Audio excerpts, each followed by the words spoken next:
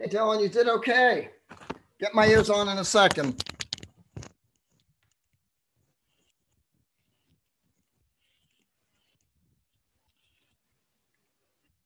You did okay, Dylan. On the test or the lab? Test. The test? Okay. All right. I'll check it. I go check it now. I think you got an A. Oh, really? As I recall, yeah. Yes. As I recall. Do you mind if I look at it? No, go ahead. We're gonna stop share.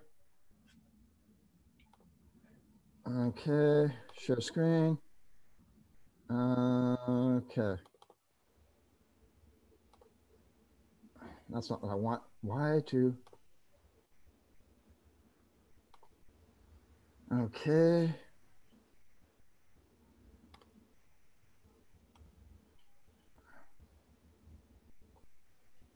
Oh, no, that's.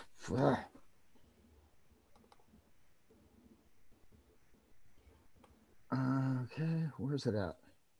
I'm in the wrong. Dylan, I'm sorry, I'm in the wrong class. You're okay. Sorry. How's it going, guys? Jasmina, Vanessa, how's it going? Good. How are you? Doing good. How was the test, Jasmina? It was pretty easy, I think. Let's hope so.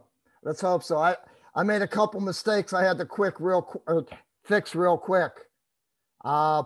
Didn't affect you, Dylan. The first 6 people got a test that was a little bit. I didn't define things as well as I should have. That was the one question on the orbital diagrams. Which one was correct? Somebody got upset because I put the arrows were down and they should have been, they felt they should have been up if they were the first ones to go in. Never mind. It's not important. I fixed it. Okay, how we doing other than that, ladies and gentlemen? Pretty good. Pretty good? Okay, we got 2 more minutes or so. This lab is going to be very, very easy. It's going to be very, very easy for you to do. Has anybody looked at it yet? Looked at the results yet? Yeah. Yeah, I set up my lab already. It's basically what I want you to grab from this is I want you to grab the whole theory behind chromatography, because if you ever go into any kind of chemistry again, you will be seeing this stuff again, because these instruments are throughout chemistry now. All right, that's the first thing. And the other thing is you need to know RF for the test. Okay? You need to know RF for the final. And I'm just sitting here tap dancing. Kevin, what happened to you on that last report? What? What happened to you on that last report, the spectrophotometry one? Oh, I just completely forgot. Do me a favor. Do me a favor. If necessary, email me or call me about it, because we need to get you back getting those 80%, those 90% reports, okay? This one's a very easy one. Make sure you do this one in time, all right? Okay. Okay, there's the magic hour. All right. I'm going to stop screen sharing. And I'm going to get into it's going to be very quick here, guys, because this is a fairly easy concept. Are you seeing the screen in front of you? Yeah. Okay. You guys have done this before. Have you ever taken like a coffee spill and taken a paper towel and dipped it into the coffee spill where the water kind of gets sucked up by the paper towel? Do you remember doing that at any time? Yeah. Never? Well, yeah. What happens is if you take that paper towel and you kind of like set it aside and let it dry, have you noticed that the very edge where the coffee went to, the very edge has kind of like a brown stain on it? Have you noticed that? No? Yes. Thank you. That's exactly what we're doing tonight. What happens is the coffee wicks up the paper towel and it carries the brown liquid up the towel. If different compounds get absorbed by the towel differently, they're going to go up this towel at different rates. And that is all chromatography is. The early 1900s, which seems like when everything in chemistry developed, a Russian scientist named Mikhail Twisik, he used some diatomaceous earth. Diatomaceous earth is nothing more than earth that's been purified to the point where it's white. He put this into a cylinder, much like if you had like a big syringe. He put it in a cylinder and packed it down. Then what he did was he took some plants, just some regular ordinary plants, and he extracted them with some organic solvents. And he placed this extract near the bottom of the cylinder. And then he immersed the cylinder into a solvent. What happened was actually magic in his eyes. I don't think he even knew what was going to happen. But what you had, doesn't this look like, if you've seen a DNA what are they, barcode? Has anybody ever seen a DNA barcode? No. All right, same basic principle. What happens is the bottom here is where you're starting and you're letting the solvent go up. And so as the solvent is going up, some of these compounds cling to the diatomaceous earth. Other of the compounds are carried along with the solvent.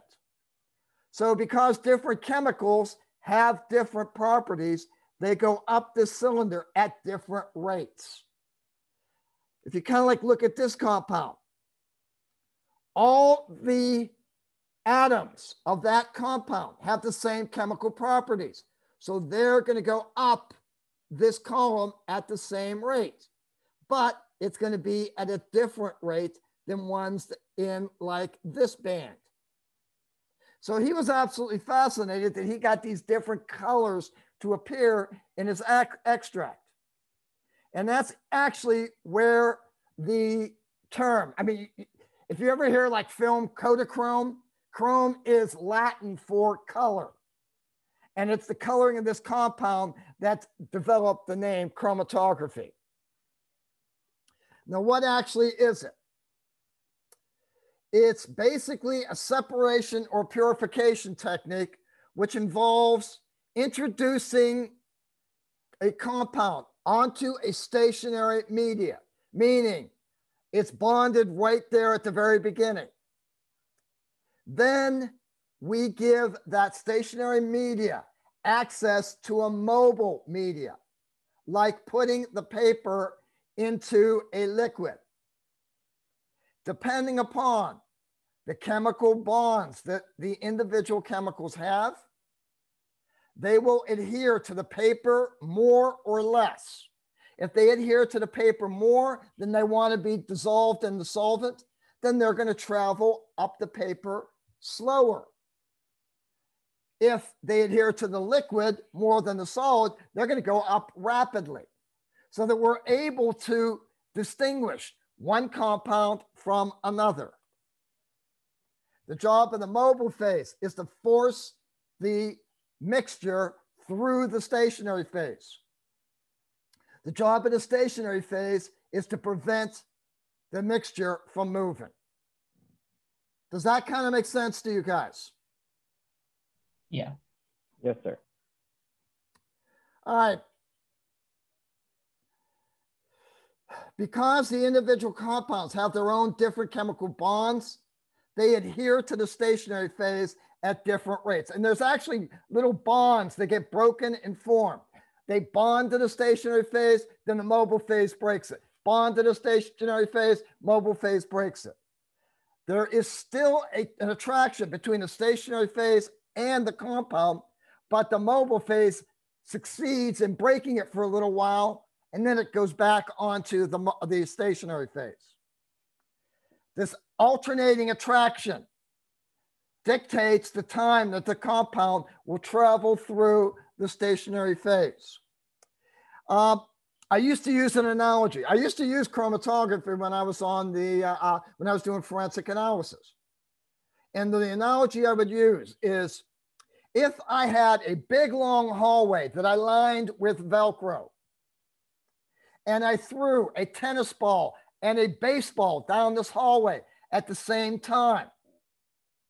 The tennis ball, because it's kind of fuzzy, will adhere to the sides of the hallway and travel through this hallway at a slower speed. The baseball, because it's smooth, proceeds faster. And that's really and truly all we're talking about it. Now, there are different chromatographies. And basically, when you define chromatography, you define it by the mobile phase and the stationary phase.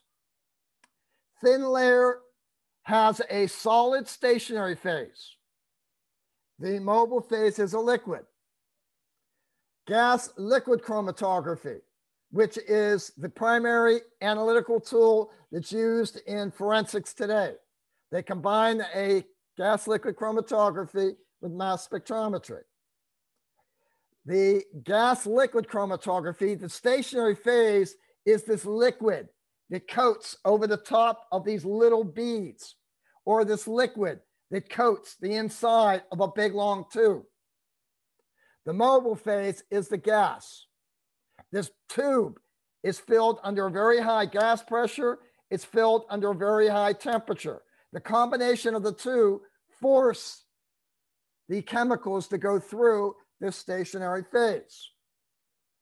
Another type of chromatography is high pressure liquid chromatography.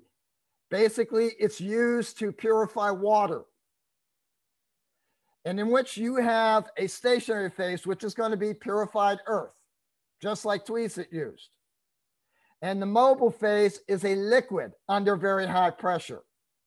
Again, combination of the pressure and the solubility define which section will hold which particular compound. Now, we're using today paper chromatography. Our solid phase or our stationary phase is the paper. The mobile phase is the chemical solvent. So bottom line, when you're doing this experiment, the first thing you do is you measure a line about 1.5 centimeters from the bottom.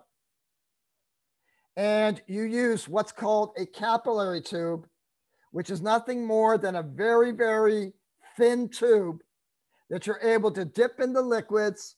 And as you take it out, you'll be able to dab it onto the paper, and the liquid from inside the tube will be deposited on the paper. Okay, so you put these spots that are about 1.5 centimeters from the bottom, and you want to separate them by about 1 centimeter apart from one another. So you spot every one of your known materials. Then you spot your unknowns into different slots on this paper. Then what you do is you take this paper, you curl it up, and you put it inside a chamber that is covered on the top, and it's filled with a solvent. The solvent is allowed to go up through the paper, and as it goes up through the paper, it separates the known materials out. Now, you let that elute. This is one of the most boring labs you ever will meet, because after you spotted everything, you put this paper in there and you wait 50 minutes for this solvent to go as high as it'll go. Then what you do is you take the paper out, and immediately where the solvent has moved to, you draw a line in pencil. Then you calculate the RF. RF stands for the retardation factor. You need to know this. You have to know this for the final, ladies and gentlemen. If you don't do anything else, memorize this formula. RF is the distance that your chemical moves. The RF is the distance that the chemical moves divided by the distance that the solvent moved. If I'm looking at a piece of paper and I'm looking at the green dot over here, I measure the green dot from the center and I measure what's called the origin, where you started the spot off, to where the spot ended up. That is the distance that my chemical moved. The distance the solvent moved is from the origin all the way up to that line you marked with the pencil. And RF is nothing more than the distance the spot moves divided by the distance the solvent moved. So if the solvent traveled 1.75 inches and the spot moved 1.19 inches, the RF is 1.19 divided by 1.75. Only calculation you need to do for this lab. Now, originally they thought, hey, it would be a good idea if we kept all these RFs. That way, all we'd have to do is put the paper in, see how far it moved, and we would know what we have. Unfortunately, there are too many variables. For one thing, temperature has a lot to do whether something dissolves. Would it dissolve in the mobile phase, dissolve in the solvent? Concentration. When you are making your solution, you would have to make it exactly the same each and every time in order to be able to use this RF. So in actuality, it's not reliable to use this RF value to compare it. What you really have to do is, as I said earlier, you have to spot your known materials on the same paper as your unknown. You let both of them elute up. Then you have two things going in your favor. The one thing is, if your spot moves at the same rate as your unknown, then you know pretty much you have that particular known in your unknown. The other factor you have in your favor is the fact that we have coloring dyes. We're able to take this paper, spray it with a dye, and the different ions will spray different colors. Now, hopefully I'm going to stop this right here, and hopefully I'm going to go to the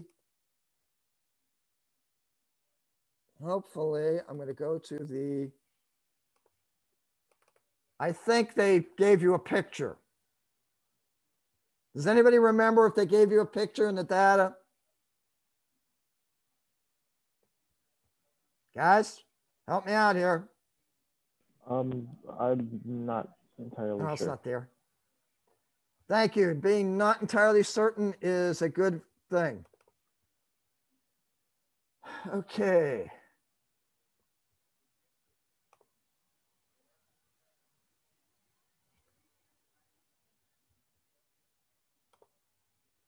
Okay, they didn't do that.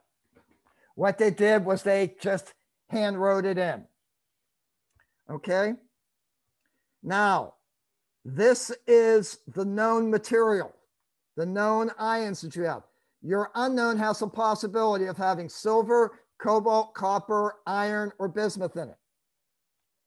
These are the colors before staining. These are the colors after staining. Now, we've also measured the amount that the solvent moved on all the knowns and the distance the cation moved on all the knowns.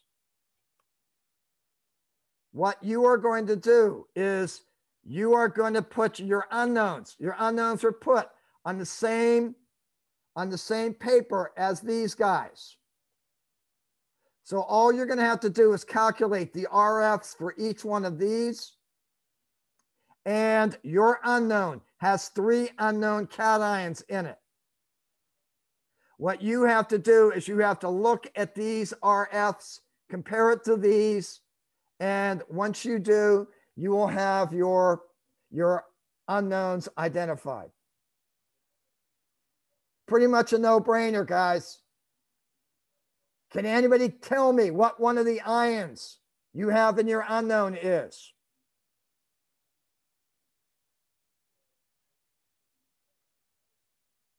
You don't even have to do the math, guys. Yeah, bismuth. Bismuth, look. Solvent moved 10 in both, right? This one it moved 9.75. This one it moved 9.65. Isn't it a reasonable assumption that your unknown has bismuth in it? Yes, sir. What else do you have? Copper. And? I'm blanking on its full name, but CO? Cobalt. Cobalt. You probably have those 3 things in it. Pretty much, guys, that's all I have for you. Okie dokie. Anything you have for me? No, sir. Good enough. If it's all the same to you, I'm going to have an adult beverage now. I beat you to it. Ha ha. Take care, guys. All right. Take it easy. You too, sir. Have a good evening.